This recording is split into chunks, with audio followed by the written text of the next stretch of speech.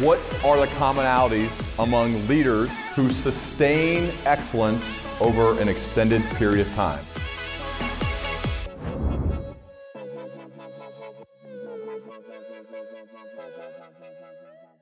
So without further ado, give it up. Let's give a warm welcome to Don Miller. Dude, thank you so much. So this is really cool. And I know we're going to need to project a bit because we're not having mics in the room. We are mic'd for the sense of doing a podcast. But to get us started, Hero on a Mission to me is, I love it because it's like a viewpoint on life and living a meaningful life. You write at the beginning, I don't think any of us should trust fate to write the story of our lives. Fate is a terrible writer. Why was that an author's note that had to go at the beginning of this thing? Well, I think what I'm really arguing for there is an internal locus of control and personal agency. And, you know, psychologists have done studies. There is an internal locus of control and there is an external locus of control, and there are variations in between. And to the degree that people have an internal locus of control, or at least adopt one, they are happier, they make more money, they have better marriages, they have better relationships, they experience less anxiety, less clinical depression, on and on and on. What an internal locus of control means is it's a belief system that I believe that basically, for the most part, I'm actually in charge of my own well-being. And an external locus of control in the extremes would be I have no bearing on my well-being. The bearing that affects my well-being or plays upon it would be, you know, the government or God or fate or those kinds of things. And I am somebody who believes in God, but I also believe God gives us more of a locus of control than we think. And a lot of the crap that happens in our life is because of you. I think when you accept it, you also get to accept control and direction in your life. Now, obviously, I didn't decide when I was born or how tall I was, or there are gradient variations therein. But when one of the things Viktor Frankl says is the one thing that you can always control is your attitude and your perspective on what's happening to you. You write about four roles. They're the four roles that we play in life: the victim, the villain, the hero, the guide. Can you unpack that for us so that we could better understand these four roles we play? Yeah. Well, you know, while I was studying Viktor Frankl, parallel something else was happening in my life. I'd written a bunch of memoirs, and they'd done pretty well. And in order to write those books, I discovered and studied story structure. And story structure is all the stuff that screenwriters study in order to write a good screenplay and get you to watch their movie. And novelists use the same stuff.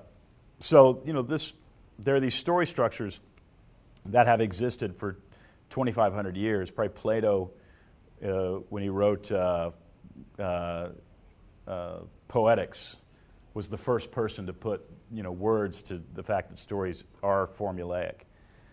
And one of the things that I noticed studying story structure that I didn't think had been written about was that there are really four characters in every story. Pretty much every story you encounter. There's going to be a lot of characters, but four of them that will be consistent will be the victim, the villain, the hero, and the guide. So the victim is the one who's in trouble.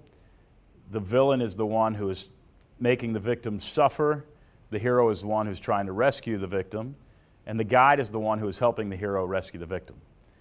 So, you know, you'll see this, especially the hero guide part, you'll see it in, you know, Lord of the Rings. You've got Bilbo Baggins, you've got Gandalf as the guide. Luke Skywalker is the hero, Yoda is the guide. Katniss is the hero, Haymitch is the guide. Daniel in The Karate Kid is the hero, Mr. Miyagi is the guide. You just see it all across the board. What I realized and what I theorized in this book about is that those four roles exist in story structure and have for 2,500 years, not because there are real villains in the world and there are real victims in the world and there are real heroes in the world and real guides in the world, but because there are victims, villains, heroes, and guides inside of every single one of us. They are essentially the four archetypes that you interact with in your own psyche. And if you believe the way stories work out, the more you identify with the victim, the worse your life is going to go. And the more you identify with the hero, the better your life is going to go. The more you identify with the villain, and we've all done seasons as villains, there's not a person in this room who hasn't done it, the worse your life is going to go. And the more you can identify as the guide, ultimately the more meaning you will experience in life. And so it was worth exploring what these 4 characters are so that we could recognize them in ourselves.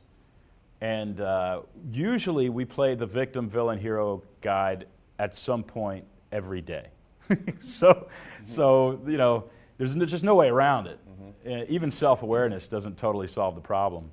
But, you know, somebody cuts you. I mean, there was a lady on the way here who, there's a thing in Nashville, man, and you know, I've only been here 10 years, but it drives me crazy.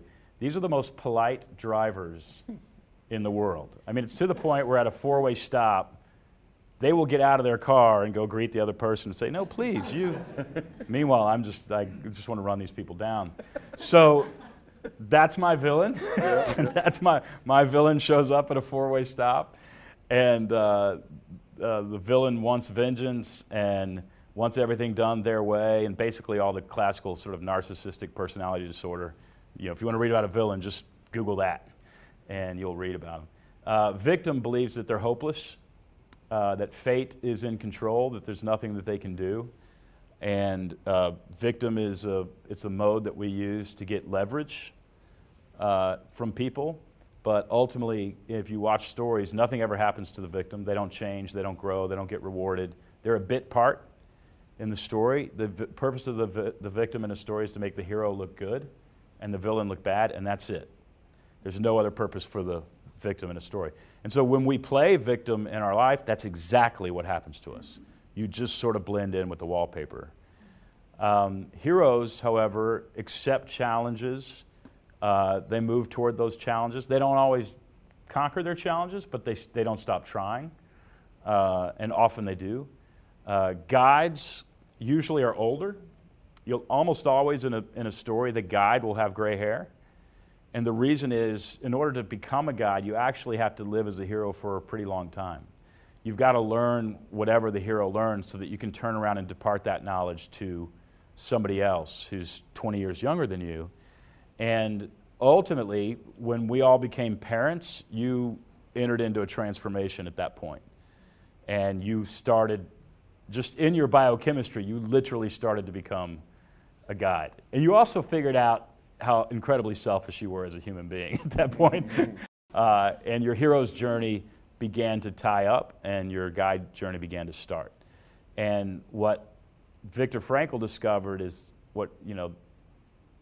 when you get into that guide phase of life, which is leveraging what you have and departing it on others, you actually enter into the most meaningful stage of your life. That you experience more. You experience more happiness and meaning at that point than you do in any other previous phase. Sadly, you have to go through the other phases to get there. But so I explored that and just talked about what the characteristics of a guide are and how you can recognize them. Because I really think almost like a stick shift car, you're in control of what gear you're in. Mm-hmm. And when something happens to you, you can kind of grind into victim mode, but that car's going to stop. But if you can stay in hero and guide, you're going to be okay. So speaking of living like a meaningful life, one of the exercises that I've done this with Brooke, and you write about it, is writing your eulogy. Why is this a valuable exercise? Why should everybody in this room, everybody listening, why should they do that right now? And not only why, but how? What's the proper way to do that? Well, it's not my exercise. It was popularized by Stephen Covey, and he got it from somebody else. I can't remember who Covey got it from. But essentially, writing your eulogy, foreshadowing in a fictional way as a creative exercise, your own death. And then writing from that perspective of what will you have wanted to get done by then is a really sobering exercise, because you'll start to realize pretty quickly that a lot of the stuff you're working on isn't actually all that important. That you as a mother and as a father and as a spouse and as a friend, probably everybody in this room is a 3 or an 8 on the Enneagram. You're probably all high Ds on the DISC test. We're the easiest to get deceived about what we think is going to matter in the end, because you put goals in front of us and we eat them for breakfast, right? So for me, it was very sobering to realize that, Betsy and I got married late. I got married at 42. Betsy and I had a baby Betsy had the baby. I didn't have it. When I was 49. So I've got a 15-month-old at home. And for me, you know, I've got her for 30 years at the most. Doctor says I'm doing good. So, you know, I'm counting on about 80.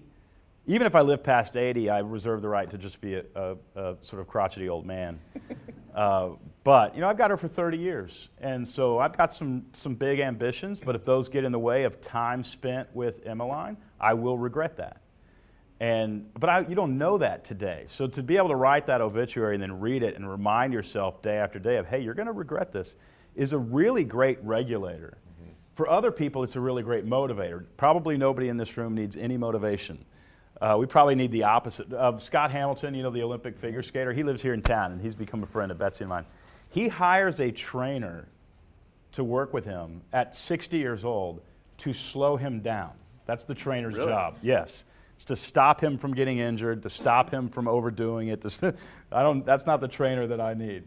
And I think a good obituary will do that for you and make sure that you're kind of living in that sweet spot where you're experiencing a deep sense of meaning, where we're getting what we want to get done in our careers and social impact, but we're also not, you know, neglecting some of our responsibilities that ultimately give our hearts a lot of meaning.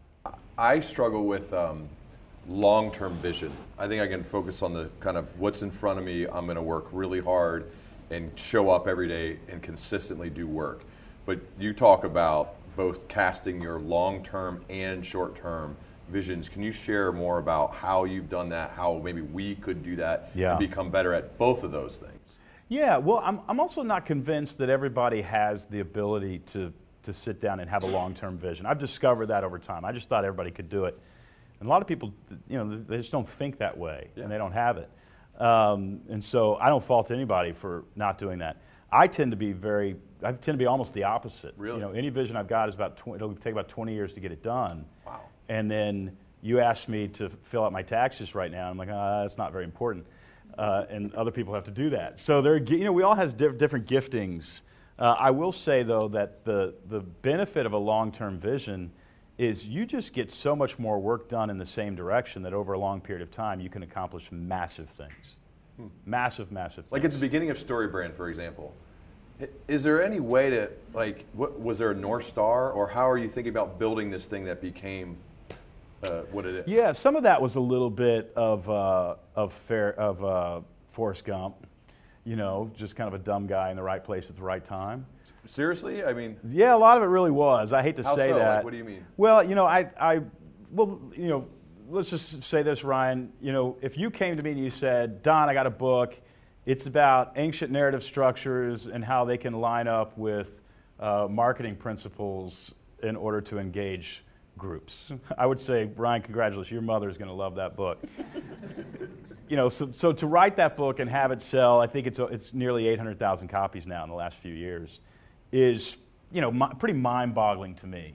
Because not only sold, it became like the template for how many businesses? Thousands upon thousands of, you know, tens of thousands of businesses that use that book as their template for building. So it's like a transformational item. Yeah. Yeah, so that's why I'm curious about, like, you say you're a long-term vision guy. Is like, wow, how could you have predicted that? You know? Well, part of it was I knew that I was going to move from the memoir space to the business space. Yep. And I knew there would be a 15 to 20-year run sort of speaking into businesses and small businesses. You know, the first clients before the book ever came out, when I just released the framework, and I think I made a YouTube video about it or something like that, our first client was Procter & Gamble. And the second client was Ford Lincoln. And Lincoln, so you had to figure it out. We figured it out really quick. And then we beta tested with some small businesses, and then, you know, released the book, and everything else was off to the races. So the long-term vision, you know, 20-year vision was actually to get into the small business space and speak to the business community and transition my career from memoir, a literary, sit around your underwear and write books, to put on a sport coat, you know, and talk about businesses. And so that's been going on for a little under 10 years now. Mm-hmm. So to have the first book be what it was and have it do what it is was pretty much a gift that I wasn't expecting. You know, and sometimes, we all know, sometimes the Hail Mary pass actually gets caught. It gets caught a lot more if you throw it. And so, you know, that one got caught. and I was happy about that. So you also written about, you've written a book that could be a substitute to getting an MBA when it comes to Business Made Simple. And I think this is a group of people that are really interested to be a value-driven professional. And there are characteristics of that person. One of the first ones is the fact that they view themselves as an economic product on the open market.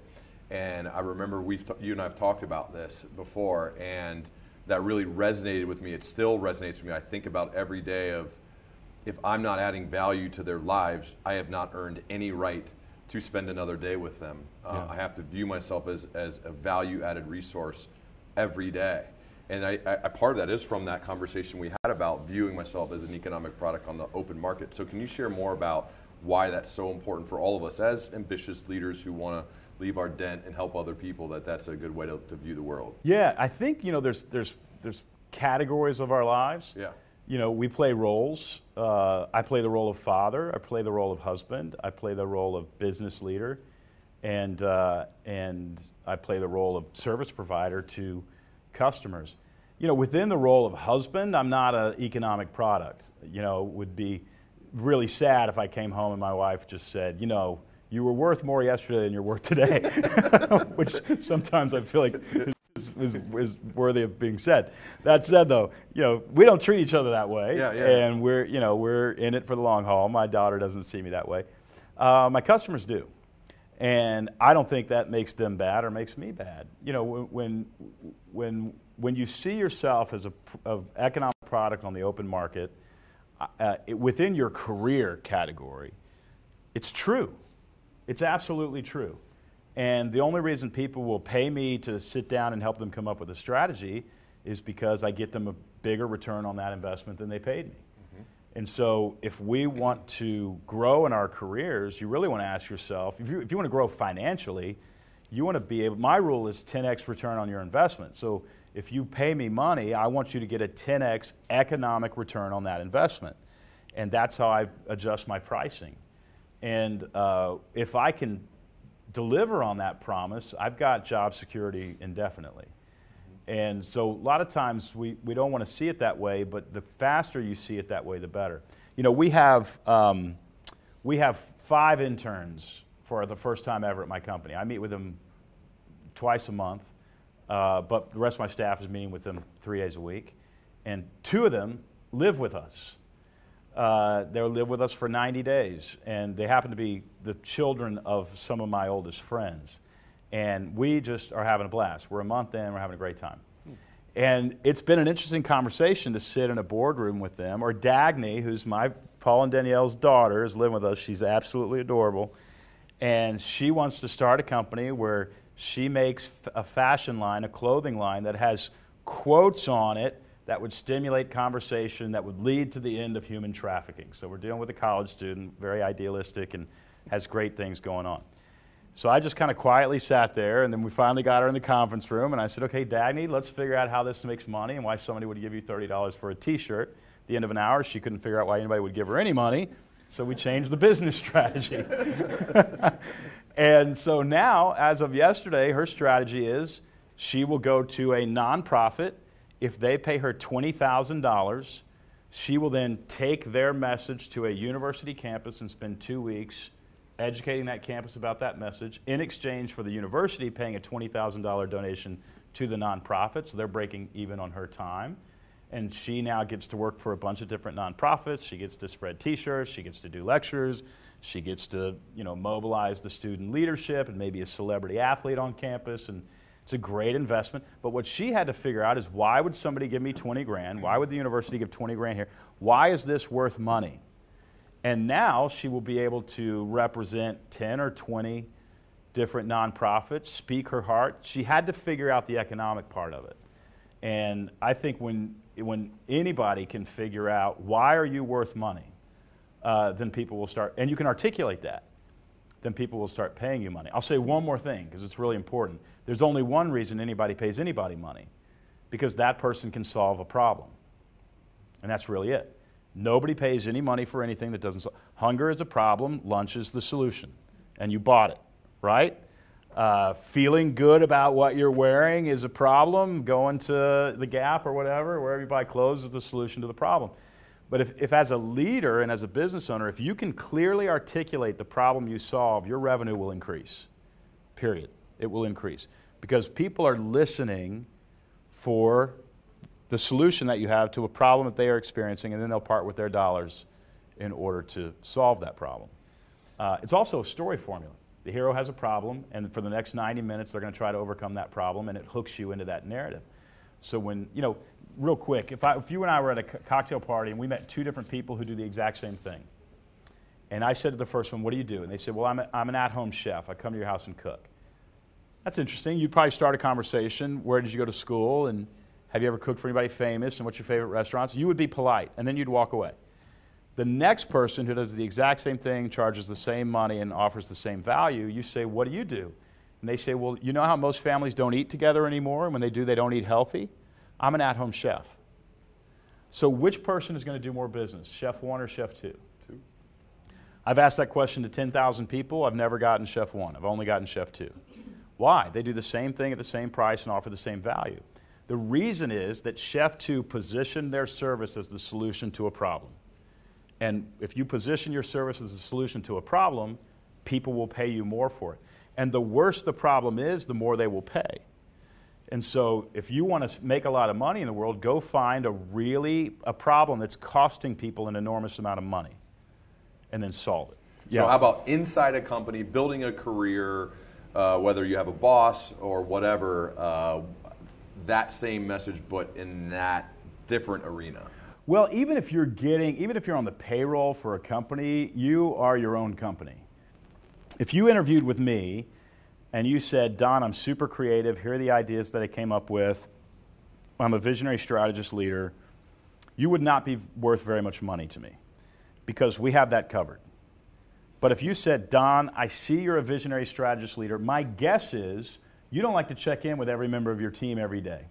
I love operating a business. I've never had a creative idea in my life, but I love checking in with every day and making sure everybody knows what they're supposed to be doing and they're doing a good job and they have the support they need. I'd pay you $250,000.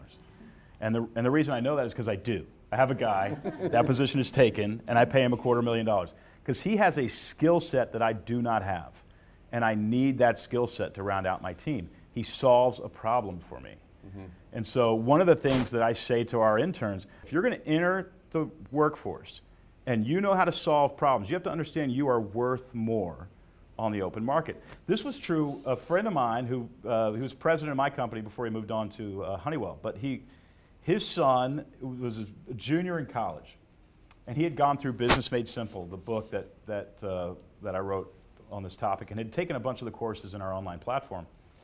And he's interviewing for a job. Somehow he got into this interview before he had a college degree. And they said, hey, listen, we really like you. We want you to come back next year when you have a college degree. Unfortunately, this position requires a college degree. And he said, totally understand. They said, great. Well, let's keep in touch, and it's so great meeting you. And he said, can I just say a few things before I go? And the guy said, yeah. The guy doing the interview said, absolutely. He goes, hey, I just want you to know if you did hire me, this is what I would do in the first 90 days. I would try to convince you to rewrite your mission statement because it's not a mission statement and it's not clear. It doesn't include a mission. It's not going to mobilize anybody. In fact, if I asked anybody in this office what the mission statement was, nobody would know. Then he said, I'm going to clarify the message on your website because you are not positioned to solve a problem and that's going to increase your revenue. And he went on. I would adopt 5 different meetings in order to organize this staff. And this. The guy stopped him and said, can you just stop talking? He went and he got the CEO of the company. And he brought him in and he said, can you tell him the thing about what's wrong with our mission statement? And then they opened up the website. He said, what would you change about this? Well, I'd move this here. I wouldn't say this. That's confusing everybody. I would actually say this and blah, blah. They hired the guy. And the reason is they smelled value. But the only time that anybody smells value is when you say, you have this problem and I solve it with this. And if you can become known as the person who knows how to scale up a company or knows how to inspire a sales team or knows how to take a brick and mortar store into the digital space or whatever it is, and you can kind of own that territory and become known for that, you can start charging a lot more for your services. And you can become known in other organizations and people will start bidding on you. I'm going to ask one more and then open it up. So think about some thoughts or questions you have for Don. I have people reach out a lot and say like, hey, I either want to write a book or I'm going to start a podcast. I'm about to start a podcast. And they'll have these kind of ideas and they'll talk a lot about it. And sometimes, you follow up afterwards and I find there was a lot of talk, not so much on the action part. And one of the characteristics of these professionals you've written about is the fact that they have a bias for action, a bias towards action. Now, I think in here we probably got that, but I think it's worth it for us to think about it so that we continue to be intentional to have this kind of bias to being, I don't like bifurcating the world, but in a world of talkers and doers, being a doer. Yeah. Well, for me, it took a long time to get there, but I've been there for a decade or so. Owning those first two things, knowing what your primary tasks need to be, understanding what the most important thing for you to work on actually is, and then doing those, and they're all content creation, they're all writing. If I can just do that, the rest of the day can spiral out of control, and I'll still get more done in that year than almost anybody else that I know. It's really just owning those two things. What's the most important thing I need to work on? And then I'm going to do that every morning from 8 to 10 or 8 to 11, morning after morning after morning after morning, for years and years. Nobody will be able to compete with you if you're able to do that. And to me, that's probably one of the biggest just tactical discoveries I've ever made in my career. And it's just shocking what all you can get done if you're able to own that time. In terms of writing a book or starting a podcast, one, do it. There's an order in which I would do it, just having done this so many times. I would actually not start with a book. I would start with a keynote presentation. Even if you're just going to deliver it to your family. They don't get to eat until they listen to mom speak. Because what that does is it forces you to clarify your message, and there's a filtering process that you go through before you write the book. And that's just going to save you enormous amounts of time. And then really the difference between people who finish the book and people who don't is you have to mark out those times in the hours in the morning, those hours in the morning, and you have to just keep doing it for up to 18 months. And you have to do it, it's like climbing a mountain in the fog. You really don't know where the top of this thing is. And it can be very, very debilitating. But if you just enjoy walking uphill for 2 hours every morning, you're going to get there. Well, the process writing creates clarity of thought. And so every leader in here, even if you don't publish it, should be having some sort of a writing practice. I've beat this drum for a very long time because I felt it. Yeah. I wrote a proposal to write a book about becoming a manager for the first time, right? And when you write a proposal, you don't write the whole book. You just write, basically they care most about the marketing plan and do they think that you can move books. But then you write some sample chapters and you turn it in. And I turned it in and I honestly thought like, I'm probably not going to get a deal.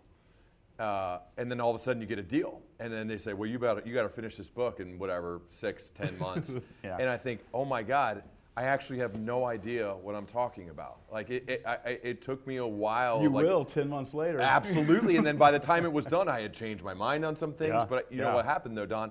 I got very clear on what I thought and what I believed through the process of getting that out of your head onto the page, even though I thought I knew what I was talking about. Until I had to get all of it out and get it onto the page. So that's why I think all of us would benefit from having any sort of practice, even if you don't publish it as a book. I'd love for you to publish it as some sort of a book, blog, whatever it may be, because I just felt the power of what that can do for you as a leader and being clear on what you believe. Awesome. Who wants to go first? Let's open it up. Questions? Who's going to go? Go ahead, Ollie. What's your favorite story? Like period? Story story at all? Favorite story? Well, the interns who live with us have been asking this question every night. It's been a recurring thing. There's probably categories that I would have to, dive into. I don't know that I've got an actual favorite story. Probably one of the most guiding stories of my life actually comes out of the book of Genesis. It's the story of Joseph, a Jew who was cast out from his family, ended up being sold into Egypt and became the second most powerful person in the world as a Jew, and Egyptians hated Jews. So, it's a pretty incredible story. We introduced, these interns, Betsy and I introduced them to The Sixth Sense the other night, that movie, because they didn't know about the ending. Oh. By the way, congratulations, you're now old enough that you can introduce adults to movies and they don't know about the ending. But it was so fun to kind of just peek over and see them getting scared and do all this kind of stuff. M. Night Shyamalan is pretty great. The book that actually influenced my career the most is probably J.D. Salinger's Catcher in the Rye, because he had such a magical voice that was so common and able to follow, and you could just read it with no effort. And I'd never experienced anybody who could write like that before. East of Eden is a masterpiece in terms of how that story is structured, and Steinbeck's ability, is pretty incredible. It's very hard to answer that question. When you watch a movie, are you almost a critic of how the story unfolds? I'm not a critic. I'm so glad I don't have that bone. Yeah. But I am constantly trying to figure out what they're doing. Okay. And where this thing is going. I mean, we watched. We don't watch that many movies at the house, but with the interns, they're making us now. They're like, "Well, show us the next one." So we watched Signs last night. Remember Mel Gibson gets visited by aliens? Yeah. And it was really fun. There's a scene where, the brother is signing up for the Army, or he's thinking about signing up for the Army, and somebody else in the recruitment center brings up the fact that he had a minor league baseball home run record. He hit one 507 feet. And so I turned to the interns and said, by the way, you would never say in a movie that somebody can hit a ball 507 feet unless in Act 3 he's going to be holding a baseball bat and he's going to be hitting some with it. Because you never, ever, there's no wasted words in a movie. A sheriff picked up a baby monitor and said, this can be used as a walkie-talkie. And I said, that will be used as a walkie-talkie later. They needed us to know that. Right. So that blah, blah, blah. And so they're kind of watching going, why would they say that? That sort of thing. So I do study, the economy of words and the efficiency that you need to have if you want to engage somebody in a story. You just can't write a book and have wasted words. Yeah. They've all got to be heading towards something, trying to prove a point. Yep.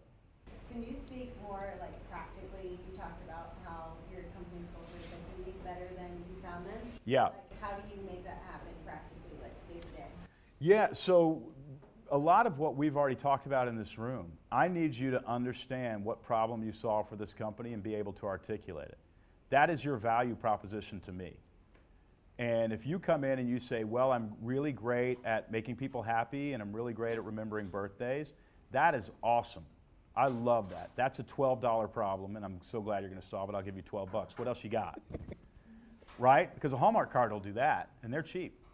So not that it's not important. That's super important. But we've got to be able to solve, some bigger problems. And, some people, they kind of ruffle at that, but then when they figure out how valuable they really are, it makes them proud.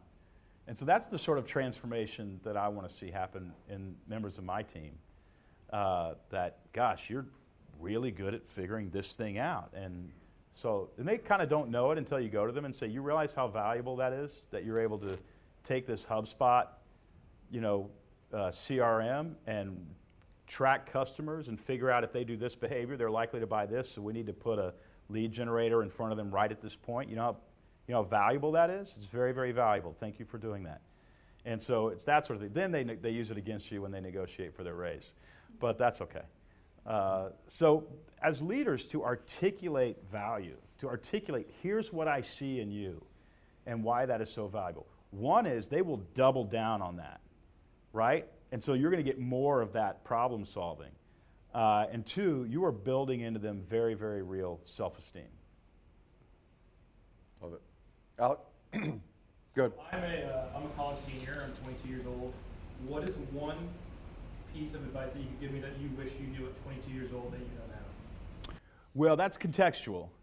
At 22 years old, I would have started studying story and story structure, and I really didn't start studying that till I was in my late 30s. So I would have gotten an 8-year jump on that because I built my whole career on that. But that's pretty contextual. I think it's the same thing. Is it Alec? Yeah. I think it's the same thing that I've been saying, Alec, and that's even at 22 years old, you want to figure out a market-based problem that you can solve. And that will change over the years. But if you always have in your head, this is the problem I solve and here's what it's worth, you're not going to struggle financially. Because very, very few people are able to do that. In his case, so Alec and I played at the same high school, obviously not at the same time, but he wants to be a general manager of a professional sports team, and I actually believe that he will. Totally doable. I believe it. But if in that case, and I think we can use this as an example, a lot of people want that job. What are ways, because to him, I'm thinking like you got to find ways to solve problems and sometimes even solve problems that these people don't even know exist. Like, you know what I'm saying? And so I'm curious what you think about that element of something, a very competitive thing that a lot of people would do almost for nothing in order to make hay, especially when you're young. Yeah. If I were in your shoes, Alec, right now, I would start a paper, a research paper, a white paper on best practices among sports GMs. And I would come up with the 10 things that GMs do in order to win and the 10 mistakes that they make that cause losses, financial losses, all that kind of stuff. One, that's going to give you access to GMs, right? And two, it's going to give you knowledge on how to be a great GM and how to not be a bad one. Then I would take that white paper and I would leverage that into an executive assistant position for a GM that you want to work with. So I would first go to the GM of the Orlando Magic and I would say, I thank you for interviewing from this. I wanted you to see my findings. And I just want you to know if you want to duplicate the top 10 and not duplicate the bottom 10, I'd love a position on your staff to help specifically you do a better job. I don't know that you're going to get that one, but you're going to interview with 5 people and one of them is going to give you a job. Right? Now you've skipped the assistant coach and you probably in the financial and the ticket office and you've skipped the marketing, assistant to the marketing. You're at the very top now. And then you got another problem. You will be seen as the world's greatest assistant to a GM, which is light years away from a GM. Right? And then you're going to want to go get the job that is most often promoted to GM. And so you are 3 jobs away from being a general manager rather than 27 jobs away from being. You skipped 23, 25 jobs by being smart and writing that white paper. That's what I would do. I think putting stuff out in the world, as mentioned earlier today, Gabby and I were talking about this at lunch, creates if there's ever a way to create magnetic force to you, that's why this whole event is happening. There's some sort of, I try to put out good stuff and there's some of it comes back. It ends up being a lot of great people. It's very similar, like Alec, right? Like this is a way to create something coming to you by actually doing the hard work of the thing that not everybody's willing to do. Yeah, go ahead. The other thing that I would say really quick, Alec, is you're going to feel really arrogant and you're going to come off as a little bit delusional. How's that for a preface before I tell you what to do? I think you need to get your soundbite down now for people that you talk to, and you need to be able to tell people that I want to be the general manager of a sports team, a sports franchise someday. The way I would word that is, I know I'm young, but I'm convinced that most general managers actually don't know how to monetize a sports franchise for all it's worth. I'm going to figure that out, and I want to be a really great general manager someday. That will lock in somebody's mind, and you will differentiate for the rest of your career. They will see that you're not ready, but they will know that that's where you're going to head. And if you keep doing that for about 10 more years, then you're going to be in a position for somebody to say. Because if you become known as an assistant to a GM, you're never going to get out of that. You've got to be the assistant who wants to be a GM someday. And then people start opening doors for you. Love it. Yep, go ahead. Parker, second. Some of the distinct moments in your life where you really started to understand, like, this is what I'm really good at, this is not what I'm really good at, and I need to pay somebody $250,000 to run this side of my business. Like, Yeah. Are there any like moments that really stick out, or was there a process that you went through to discover that? I'd be curious to know. Yeah, you know, early on I wrote this book called Blue Like Jazz, and I wrote it 20-something years ago. And it's the second book I'd ever written. The first book did not do well. And the second paragraph of that book, as I started writing that book, there was a moment where I wanted to write something that was pretty self-deprecating. I think specifically it was that I was a bedwetter till I was like 7. And it was sort of embarrassing to me, even though it's not actually all that embarrassing. And I wrote it, and I deleted it, and I wrote it, and I deleted it, and then I put it back in, and I kept going. That, in hindsight, was a pivotal moment, not just in my writing career, but in my life. Because what I discovered is when I finished that book and put it out, that book spent 42 weeks on the New York Times bestsellers list. And what I discovered is that you can actually air your dirty laundry and nobody cares. And you can actually be honest about your mistakes, and you can metabolize those mistakes and learn from them, and you only get stronger. And people who deny their shortcomings or their liabilities or their mistakes or their character flaws, their career is capped. Because the only way we actually get better is to be honest about the things that we've done, the mistakes that we've made, learn how to not do them again, and move forward. I was at a meeting with 350 mental health practitioners recently in Chicago. And one of them, we were just talking, I don't know how we got on this. We were talking about dating or something like that. And she said, I always tell ladies, choose a man who has a story to tell, not a man who tells stories. I said, what do you mean by that? She goes, a story to tell is, here's how I screwed up, here's what I did to fix it, and here's who I am now. A person who tells stories has never actually done the work so that they have a story to tell. They're just selling. And I hope that I'm the guy who has a story to tell. So a big foundational part, I think, of my career is early on just discovered that you can be pretty darn honest about your shortcomings. And some people are going to go, well, I kind of screwed that up, so I'm not going to follow them. But the majority of people go, that's somebody I can trust because they've actually metabolized their mistakes, and they won't make them again. That was probably a big, moment for me that would translate probably to a group of leaders. What did you see in that young man in the Apple going on to do great things? Well, I had an assistant for 7 or 8 years, Tara. She was incredible. And she let me know. She gave me a 6-month notice, which is really, really kind. And so Tara and I sat down and said, what are we looking for to replace you? I said, I don't know that I'm looking for an executive assistant. I need somebody, this was 10 years ago, who can work for about 50 grand, who can actually run a company should I take my writing and speaking business and turn it into something more. And we looked for 3 or 4 months and couldn't find anybody. We happened to fly here to Nashville. We did an event. We flew back. About a week later, I got together with Tara, and I said, I think I found our guy. And she goes, no, I actually found our guy. And we had both separately run into the same guy in Nashville. Not at the Apple store. He was actually helping one of the speakers who was speaking at one of my conferences. And I thought, well, that's a sign. And I think that was a big part of it. But I think what I saw is he had a very charismatic, trusting sort of presence. You could tell at once that he was very positive, loved people, and he was very ethical. And I just thought, that's our guy. These days, I would have a lot more criteria than that. But 50 grand, you can't be picky about who you're hiring. And brought him on, and I was a $250,000 writer and speaker, and he took us past 10 million. And to be honest, at 10 million, his skill set was no longer able to run the company. I really appreciate this, man.